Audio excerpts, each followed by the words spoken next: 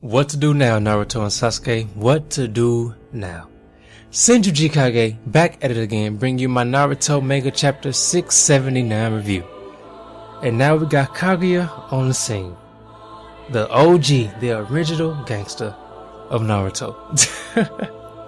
We got Naruto already pointing out that she has more chakra than the Jubi. We got Sasuke pointing out that she has chakra on a whole different level than Madara. So what can Naruto and Sasuke possibly do to obtain enough power to combat Kaguya, let alone defeat her? The only thing I could think of, as I briefly mentioned in my last review, is that Indra and Ashura appears before Naruto and Sasuke, because throughout the Naruto manga, throughout the Naruto universe, there's always somebody appearing at the opportune time that acts as a catalyst to Naruto and Sasuke obtaining a new heights of power. So they already got the powers of Indra and Ashura somewhat, right? So maybe Indra and Ashura will reappear before Naruto and Sasuke and help them unlock the full powers so they can fight to their full extent against Kaguya. But there's something different about Kaguya as an antagonist, and this is what I like. Usually, throughout Naruto, or throughout manga in general, just manga and anime in general, what happens when a new antagonist appears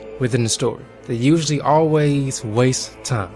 They usually always go on some long soliloquy about how powerful they are, how you're no match for them, they have some maniacal laugh, blah blah blah blah. And because they waste time, something happens with the protagonist. He gets stronger, and then he defeats the antagonist. But not with Kaguya. Kaguya came in, confirmed some things about Naruto and Sasuke with her Byakugan powers, observed the chakra, and said, "No, I can't let you harm this ground anymore.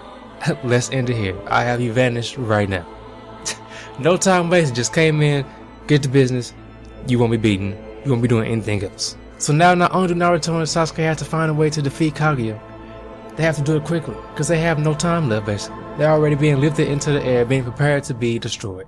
Now of course, Masashi could still have Kaguya have some type of soliloquy, right? Because he usually always likes to give a detailed background of a character from that character's point of view. So even though we got some background stuff on Kaguya in the past from the Sage of Six Paths, from Madara, we still haven't seen it or heard it from her point of view.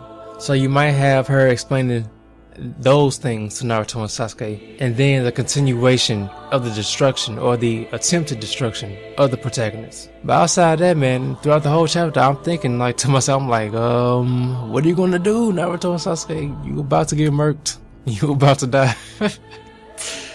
Especially Kakashi and Sakura, man. I'm like, why are you still there?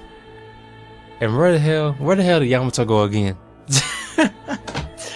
I guess Masashi just brought back Yamato for that one chapter just to confirm with the audience that, hey, there he is, there he was, that's what he was doing, and now he's being used for the infinite Tsukuyomi, and you will never see him again.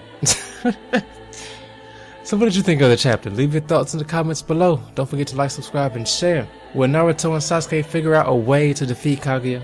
Will Indra and Ashura reappear before Naruto and Sasuke to help them unlock the full extent of their powers? What I don't want to happen though, before I leave, what I don't want to happen, I do not want Naruto to defeat Kaguya with a talk no jutsu. Please, Masashi, no. No! Do not have Naruto talk Kaguya's head off and then all of a sudden Kaguya just turns good, frees everyone from the infinite Tsukuyomi, and just happily lives ever after. No, you need to defeat Kaguya. You need to beat her, erase her existence. Until next week, Senju Kage, babe. And that's how we do it.